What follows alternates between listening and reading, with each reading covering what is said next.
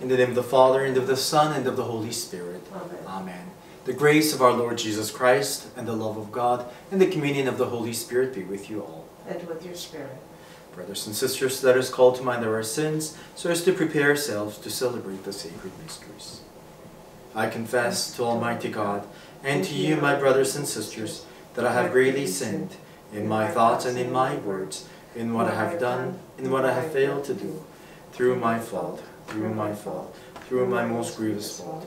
Therefore I ask Blessed Mary, ever Virgin, all the angels and saints, and you, my brothers and sisters, to pray for me to the Lord our God. May Almighty God have mercy on us, forgive us our sins, and bring us to everlasting life. Amen. Lord, have mercy. Lord, have mercy. Christ, have mercy. Christ, have mercy. Lord, have mercy. Lord, have mercy. Let us pray. Lord our God, friend of the humble, who blessed your servant St. Andre Bessette with a great devotion to St. Joseph and a remarkable concern for the afflicted and the needy, grant that through his intercession we may follow his example of prayer and charity, and so enter with him to behold the splendor of your glory.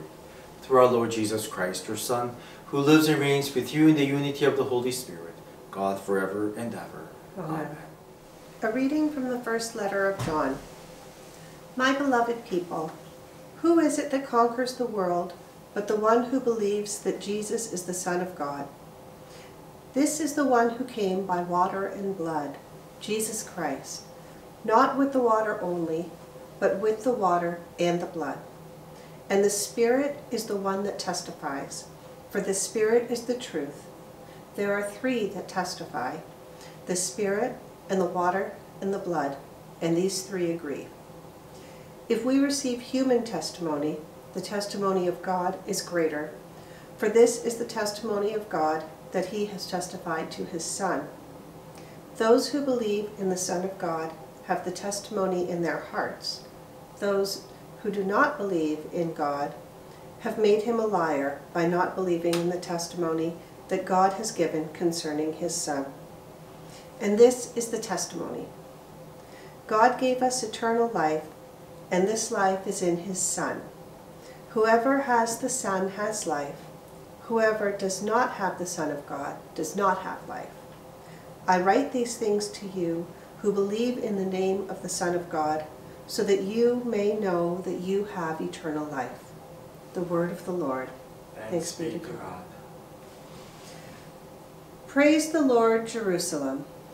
Praise the Lord, Jerusalem. Praise the Lord, O Jerusalem. Praise your God, O Zion. For he strengthens the bars of your gates. He blesses your children within you.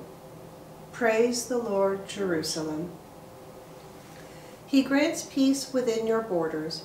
He fills you with the finest of wheat. He sends out his command to the earth. His word runs swiftly. Praise the Lord, Jerusalem. He declares his word to Jacob, his statutes and ordinances to Israel. He has not dealt thus with any other nation. They do not know his ordinances. Praise the Lord, Jerusalem. The Lord be with you. And with your spirit. A reading from the Holy Gospel according to Luke. Glory to you, Lord. When Jesus was in one of the cities, there was a man covered with leprosy.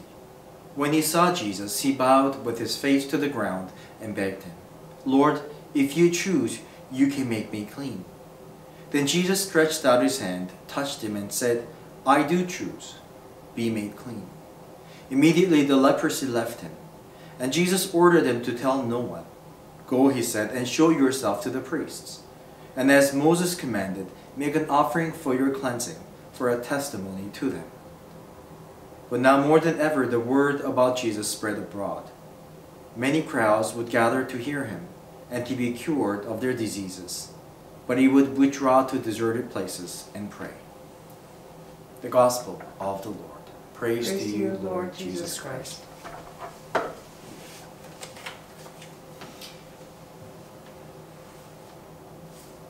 In the Bible, we see instances where people, after having encountered Jesus, had their names changed.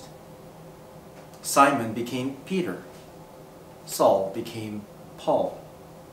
When they have their name changed, it's not just change of name, it's a change of identity.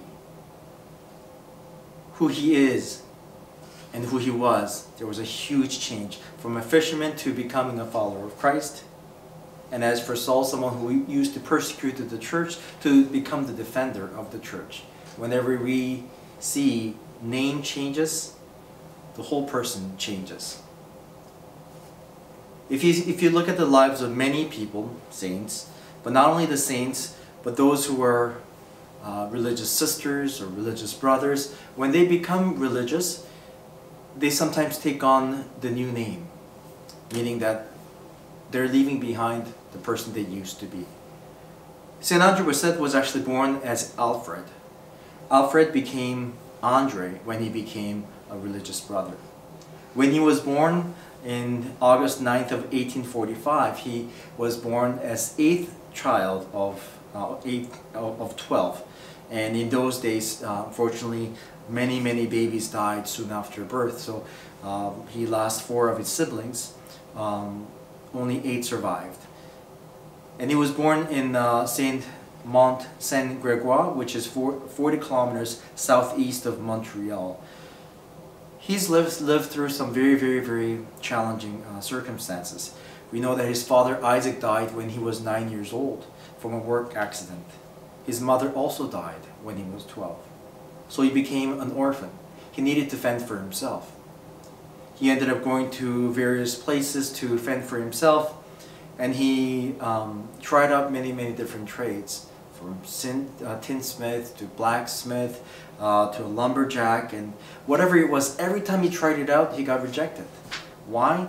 Well, nowadays we can just use machines to process everything they were making, but in those days, you needed to lift things, you needed to cut things, you need to use your strength to mold things. Unfortunately, he was too short, too weak, and too sickly, and therefore nobody ever wanted to hire him. He would work for maybe a few days or a few weeks, and eventually he would get fired over and over again. But you would think someone who was going through a very challenging circumstances would almost fall into depression, but he didn't. The reason being is that he had such a tremendous faith. He would go to church and he would pray very often. And someone that was very impressed with Alfred was his pastor, Father Andre Provençal. And he recommended that Brother Andre would become a religious. But even then, he tried out various congregations, but nobody ever wanted it because he actually hasn't gone to school, so he actually didn't know how to read or write. And as a result, nobody wanted it. And even when the pastor wrote a beautiful letter to the congregation of the Holy Cross by saying, please accept him, I'm sending you a saint. But despite that plea, it still got rejected, and the Archbishop of Montreal actually intervened. The Archbishop of Montreal intervened, and therefore Congregation of the Holy Cross from Montreal decided to take him. But since Brother Andre was not strong enough to do any manual work, and he didn't go to the school, so he couldn't teach at the Notre Dame College, where the Congregation of the Holy Cross Fathers were actually running the school and teaching students. So they gave him a very simple job to do, to be a porter. But being a lowly porter, his job was just opening the door and closing the gate for students and the parents and so forth. But people started to notice that miracles were happening around Brother Andre. There are many instances, and few that I know is that there was a boy who was in the infirmary, and he was told to stay in the infirmary because he was sick. But then Brother Andre came and he said, well, why are you in here? And the boy goes, well, I was told by the teachers to stay because I was sick, I have fever. And he goes, no, you don't have a fever. He touched him and prayed over him and says, you're good to go and play. And then the teachers were upset that the boy was being very disobedient and said, we told you to stay. Who told you you can come out? Well, Brother Andre did. Well, you shouldn't be here because you're sick. And the boy said, well, I don't feel sick. and they realized the fever had left them. And there's another instance of a doctor's wife. The doctor's wife had terminal illness, and she was very, very sick. And as you can imagine, as the fame continued to spread, hundreds and hundreds of people came to see him every day. So the doctor's wife, who was actually very desperate, wanted to go and see Brother Andre. So she stayed for hours to be able to see Brother Andre. And then as soon as she was seen, Brother Andre said, "Well, you're doing fine. You can go home." And she was quite upset. And she protested and said, "Well, I can't believe you're saying that. I stayed outside feeling sick practically like all day waiting for you. And then you just look at me for a few seconds and says I'm okay and go? Well, how dare you?" He got very upset. She got very upset. She slammed the door. She was walking down the corridor. And then she realized, wait a minute, I'm feeling fine. So there are many, many of these instances. As more and more people came to see Brother Andre, he felt it was necessary to be able to provide spiritual food, spiritual nourishment for the people. So he asked whether or not a priest could be assigned to be able to celebrate Mass and hear confessions for these pilgrims. But as you can imagine, trying to run a school, you know, the Holy Congregation of the Holy Cross Fathers said, "Well, we don't have priests to give you." So eventually they decided that there was an elderly priest who was blind. And so they said, "Well, you can have him. I'm not sure if he can celebrate Mass, but he could hear confessions." And Brother Andre was very, very, very happy. He said, "Perfect, we can have Mass tomorrow. He's going to be able to see, and we're going to be able to have Mass tomorrow." And sure enough, the following day, he regained his sight, and he could see, and he could celebrate Mass. So tremendous was the faith of St. Andre Bessette.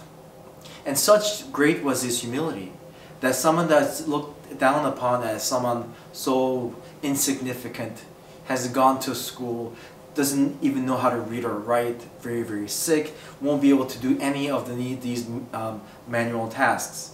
And yet, God used this imperfect tool, so to speak, to be able to manifest His power, healing power. We know all the documented cases of people who actually were cured by St. Andre Bessette are now counted about 10,000 cases. And I'm sure there are other people who were cured, but then they, did not let the congregation know. So I'm sure it's actually more than 10,000. It's quite remarkable. When he eventually died back in 1937, 1 million people came to the funeral. You have to understand, in those days, people didn't have cars. People didn't drive. They had to walk. They had to, horses and carriages and so forth. That's how 1 million people actually got there. And it happened to be a very, very, very cold and snowy day, so people actually couldn't go up. So it was actually the fire department and ambulance and various emergency workers. They came and people latched onto a fire truck. So it was a fire truck that transported people up and down for people to pay their last respect to St. Andre Bessette. Everybody loved him. And if you're thinking, why did everybody love him? Because Brother Andre truly loved everyone. Today we celebrate his feast day, and let us pray that his faith and his complete trust in God, which allowed God to do tremendous things through a humble servant, that with the same faith and same humility, we may allow God to accomplish great things in our life.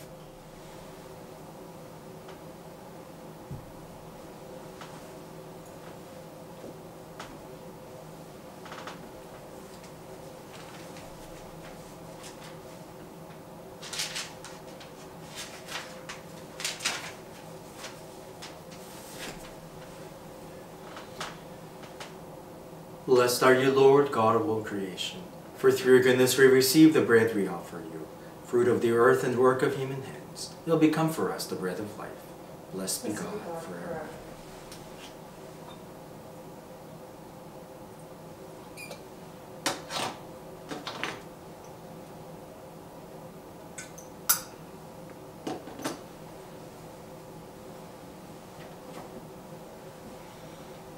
Blessed are you, Lord, God of all creation, for through your goodness we receive the wine we offer you, fruit of the vine and work of human hands. It will become our spiritual drink.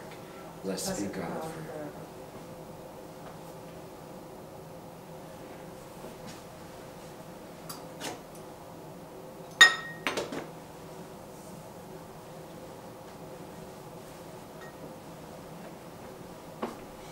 Pray, brothers and sisters, that my sacrifice and yours may be acceptable to God, the Almighty Father. May the Lord accept the sacrifice at your hands for the praise and glory of his name, for our good and good of all his holy church.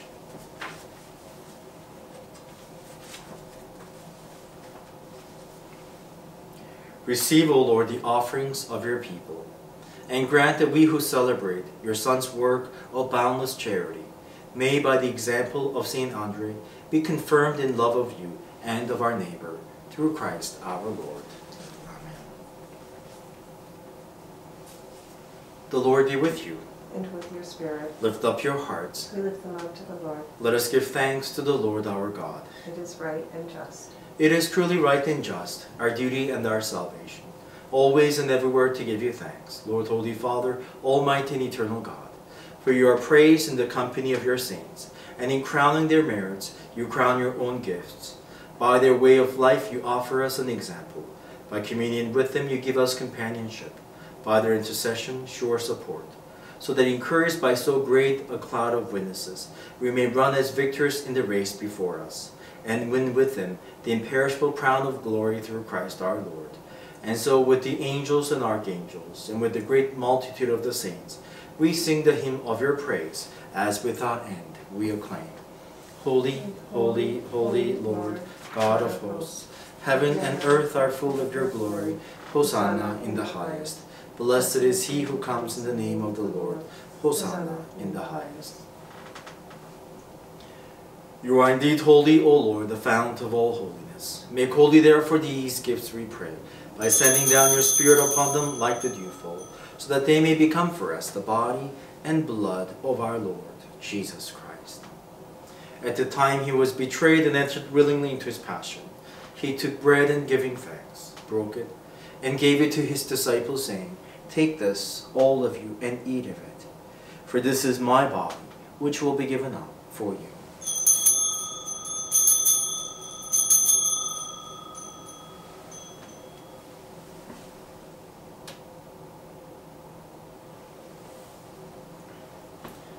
In a similar way, when supper was ended, he took the chalice, and once more giving thanks, he gave it to his disciples, saying, Take this, all of you, and drink from it.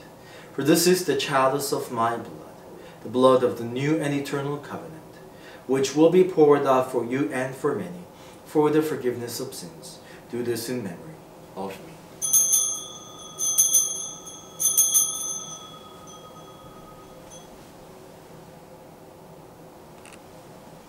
The mystery of faith. We proclaim your death, O Lord, and profess your resurrection until you come again. Therefore, as we celebrate the memorial of his death and resurrection, we offer you, Lord, the bread of life and the chalice of salvation, giving thanks that you have held us worthy to be in your presence and minister to you. Humbly we pray that partaking of the body and blood of Christ, we may be gathered into one by the Holy Spirit. Remember, Lord, your church spread throughout the world, and bring her to the fullness of charity, together with Francis our Pope and Thomas our Bishop, and all the clergy. Remember also our brothers and sisters, who have fallen asleep in the hope of the resurrection, and all who have died in your mercy. Welcome them into the light of your face. Have mercy on us all, we pray, that with the Blessed Virgin Mary, Mother of God, with Blessed Joseph, her spouse, with the blessed apostles, and all the saints who have pleased you throughout the ages, we may merit to be co-heirs to eternal life, and may praise and glorify you through your Son, Jesus Christ. Through him, and with him, and in him, O God, Almighty Father, in the unity of the Holy Spirit, all glory and honor is yours, forever and ever. Amen. At the Savior's command, informed by divine teaching, we dare to say, Our Father, who art in heaven, hallowed be thy name. Thy kingdom come, thy will be done, on earth as it is in heaven. Give us this day our daily bread, and forgive us our trespasses, as we forgive those who trespass against us. And lead us not into temptation, but deliver us from evil. Deliver us, Lord, we pray, from every evil. Graciously grant peace in our days, that by the help of your mercy we may be always free from sin and safe from all distress, as we await the blessed hope and the coming of our Savior Jesus Christ. For the kingdom, the power, and the glory are yours, now and forever. Lord Jesus Christ, who said to your apostles, "Peace I leave you, my peace I give you," look not on our sins, but on the faith of your church, and graciously grant her peace and unity, in accordance with your will, who live and reign forever and ever. Amen. The peace of the Lord be with you always. And with your spirit. Let us offer each other the sign of peace. Lamb of God, you take away the sins of the world, have mercy on us. Lamb of God, you take away the sins of the world, have mercy on us. Lamb of God, you take away the sins of the world, grant us peace.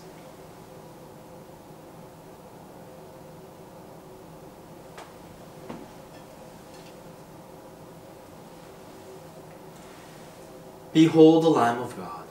Behold him who takes away the sins of the world. Blessed are those called to the supper of the Lamb. Lord, I am not worthy that you should enter under my roof, but only say the word, and my soul shall be healed.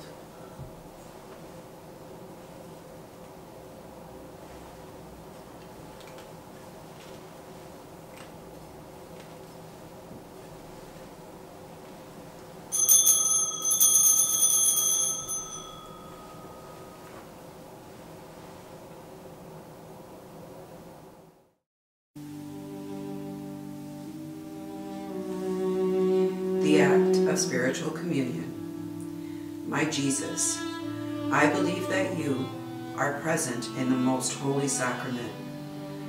I love you above all things, and I desire to receive you into my soul. Since I cannot, at this moment, receive you sacramentally, come at least spiritually into my heart. I embrace you as if you were already there, and unite myself wholly to you. Never permit me to be separated from you. Amen.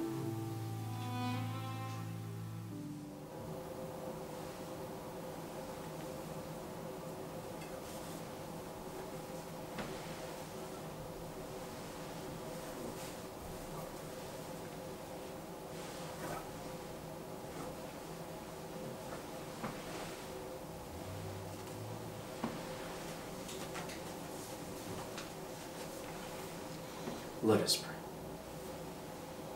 Grant, we pray, O Lord, that we who are renewed by these sacred mysteries may follow the example of St. Andre, who honored you with tireless devotion, and by surpassing charity was of service to your people, through Christ our Lord. Amen. The Lord be with you. And with your spirit. May Almighty God bless you, the Father, and the Son, and the Holy Spirit. Amen. Go in the peace of Christ. Thanks be to God. Saint Michael, the Archangel, defend us in battle. Be our protection against the wickedness and snares of the devil. May God rebuke him, we humbly pray. And do thou, O Prince of the heavenly host, by the power of God, cast into hell Satan and all the evil spirits who prowl about the world, seeking the ruin of souls. Amen. Father, and of the Son, and of the Holy Spirit. Amen.